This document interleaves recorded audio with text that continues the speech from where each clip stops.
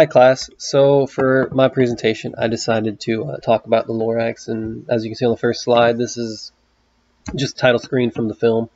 I chose the lorax for my presentation for a few different reasons. For one, it is one of my kids' favorite movies. Movie's pretty entertaining, and as far as environmental science is concerned, the movie as a whole is really about the environment and preserving it.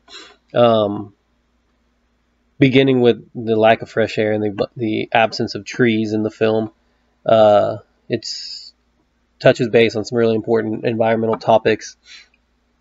And moving on to the next slide, so I'm interested in how the lorax relates to environmental science because it does a really good job of teaching its audience, which in this case are children, how the lack of sustainable development can lead to terrible things in nature. And it does that while also being entertaining for kids, which I think is really important. Kids don't want to watch a film that is boring, but it's good that it has the environmental consciousness in the background. Really, it's not in the background, it's in the forefront of the film. And I think there are just very few movies, in my opinion, that do a good job in both departments of being entertaining and informative. Moving to the third slide, you'll see the global goals for sustainable development, and sustainable development is one of the major topics that the lorax touches on.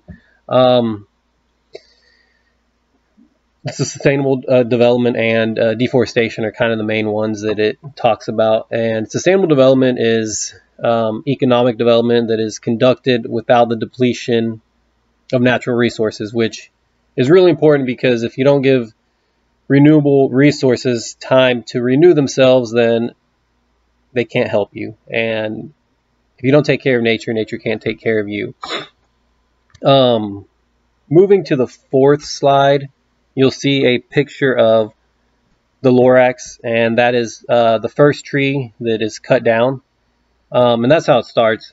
So, as with everything else, the idea for the product of the thneed, which is what the Onceler, who is the main character or the storyteller of the film, creates. He created a product, and it started off small, but as the demand increased, the Onceler begins to produce more and more until he's out of resources and he can no longer produce anymore because the truffula tree, which is what is used to make the thneed, which is also the tree that was cut down in this picture, is pretty much extinct. And pretty much the whole movie tells his story and how he pretty much single-handedly caused all the problems that are present. And it all started with, started really small with just one tree, but greed took over and he needed more and more until there was nothing left to take. Moving to the fifth slide. So there aren't really any obvious or overt terminology in the film that's used, but the movie as a whole alludes to the idea of sustainable development and ecocentrism, and how you need to be conscious of everything around you and the environment around you. And we're not the only people here, and how the Onceler kind of just takes advantage of the environment itself. And that's kind of what the lorax is. The lorax is kind of a conscience because he speaks for the trees because they don't have tongues, is what he says in the film at one point. So going to the sixth slide, the effects on humans in the movie are pretty obvious. The very beginning of the film, they kind of pan in on the city, and there's a billboard for O'Hare Air, which is what we have here. And that's pretty much a guy selling air because there aren't any trees left in the world to filter out the carbon dioxide, and so the air is full of pollution, so they've got to buy air in order to have fresh air to breathe. And again, on the seventh slide, the effects on animals are pretty overt as well. At one point in the movie, the lorax makes a comment about how the Onceler is destroying the habitat for the animals, and he goes as far to have the animals move in with the Onceler.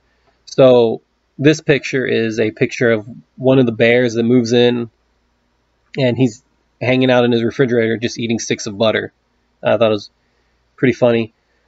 Going to the 8th slide, this is the factory that created the needs. As you can see, it's creating a lot of pollution. And with the lack of the truffula trees, the air was full of pollution because the trees could not filter out any of the pollutants. It also turned everything into kind of a giant dust bowl that wasn't part of the town. We can only assume that it's because they don't say that this is what it is, but the lack of ground cover created erosion, kind of like what happened during the Great Depression when the Dust Bowl's dead. So moving on to the 9th slide. This right here is the last truffula tree seed. So to kind of solve the problems, the Onceler sees the error in his ways, and he gives the last known truffula seed to the main character so that he can plant it. And people are trying to, well, really O'Hare is trying to take the truffula seed, because if people realize that, trees are important and that they are also beautiful, then he will be out of a job and out of money, because he can't sell fresh air if we have something that creates fresh air for us. And this is eventually what happens.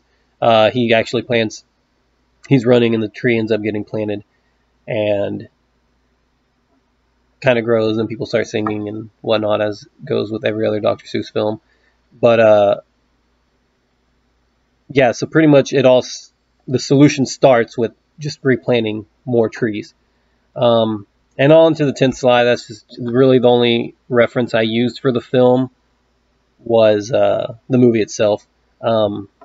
Everything else is kind of, by watching the movie, you kind of gather this information. But yeah, that's the end of my presentation. I hope you guys enjoyed. Thank you.